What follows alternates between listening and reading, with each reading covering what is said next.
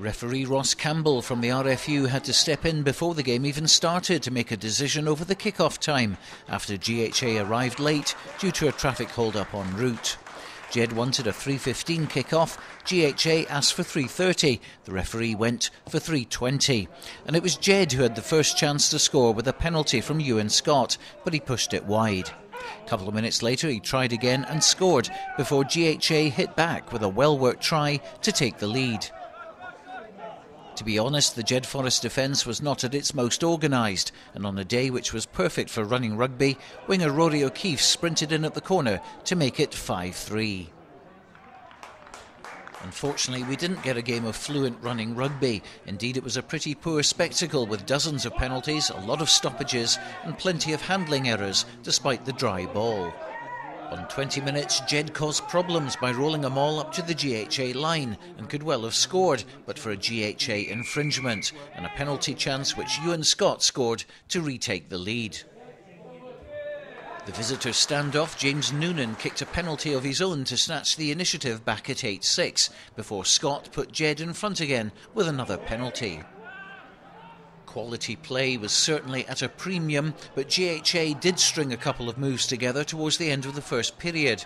Their pack was beginning to win the battle up front, and they had a golden opportunity to get points on the board here, but poor handling let them down.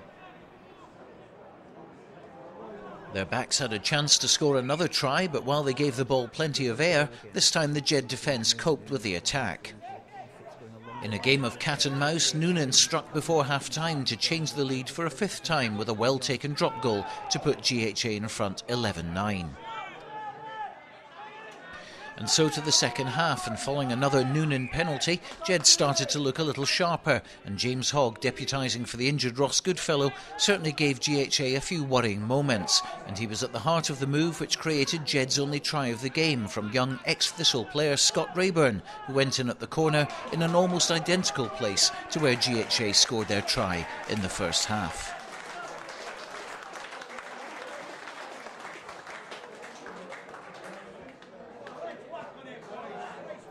Ewan Scott missed the conversion, but the home tails were up and they came close to another try soon after, unfortunately denied by some foul play. And while it prevented JED from getting 5 points, it gave Scott the chance to take the lead back again, which he took to make it 17-14.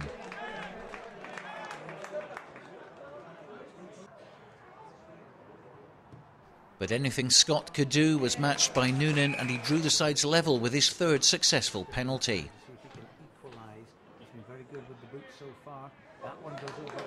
And he was at it again when GHA made ground into the JED 22, eyeing up a second drop goal. But his effort hit the bar. JED gave him yet another chance to win the match with a penalty, but again he struck the woodwork.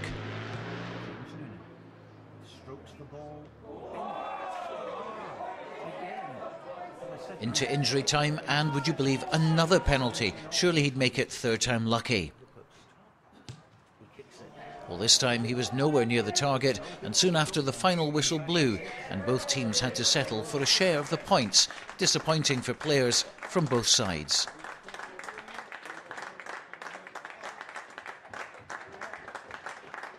Well, Darren got away with the draw. I suppose in a way you could say you were a wee bit lucky. Very lucky. To be honest, we didn't start, and we never got started. I think we played about 2 or 3 minutes of rugby that I know we can't play in the sort of first 10 minutes of the second half there. But I've got to be a little bit more streetwise. I'm not going to make an excuse, but we've got a lot of young lads out there, and just some of the decision making there was terrible. And they're all massively disappointed and stuff. We've got a lot of work on, and I'm just trying to say we don't overreact when we get beat. We don't overreact when we win, and we certainly won't overreact just getting it straight in the draw. It's what we've just got to get here on Tuesday night and put it right. And a game of many penalties once again. Yeah, it's to be honest, we didn't get the best of starts anyway because of the preparation, and I don't know whether you know what. I'm not going to go into it, but I don't know whether you know what went on before the game. But I just can't understand how how an away team can dictate the kick-off time, and the referee can dictate the kick-off time, if you like, when they got here and plenty of time. And I've got a team to prepare as well, and we're trying to be as professional as possible. And I get my team prepared for a certain time, and then they just turn up when they like. And you know, referee asks us when I want the kick-off, and I give them an extra 15 minutes, and their coach didn't like that, and the referee made with kick-off at 25 past. So you know, it spoils all our preparation as well at home. And you know, like I say, there's some young lads out there, and we need to time the preparation right, and it didn't help at all. I mean, I'm not making that an excuse, don't get us wrong, we didn't play, but it didn't help our case.